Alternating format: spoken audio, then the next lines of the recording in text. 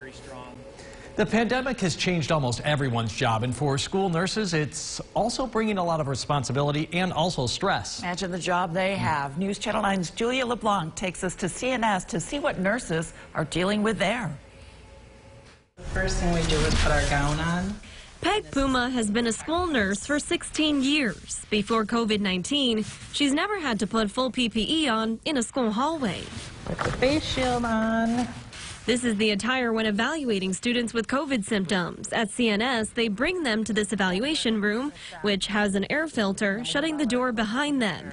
It's cleaned on a daily basis, especially if a symptomatic student was in there. Students can't even enter the building until they get their temperature checked first, and this is one of the ways to do it. They have this new technology where the students will stand in front of the screen and it'll give them the green light.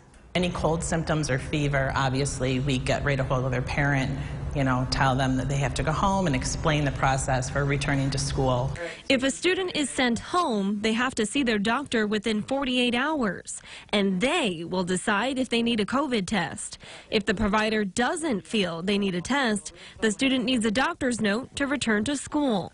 If the provider cannot clear the student of COVID, they need a negative test before coming back. What's hard is that the parents aren't always very happy with what we have to say, and unfortunately, we're just following the state and county health department guidelines. A difficult balance for the nurses, who also have to keep track of who should and shouldn't be walking the hallways. It's been a lot of paperwork, a lot of following up with people, and we really miss the kids. That's one of the reasons you become a school nurse, is because you like the students.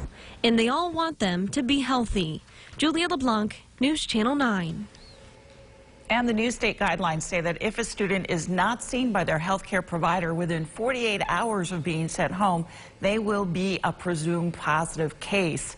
Starting this week, Onondaga County is doing more proactive asymptomatic testing.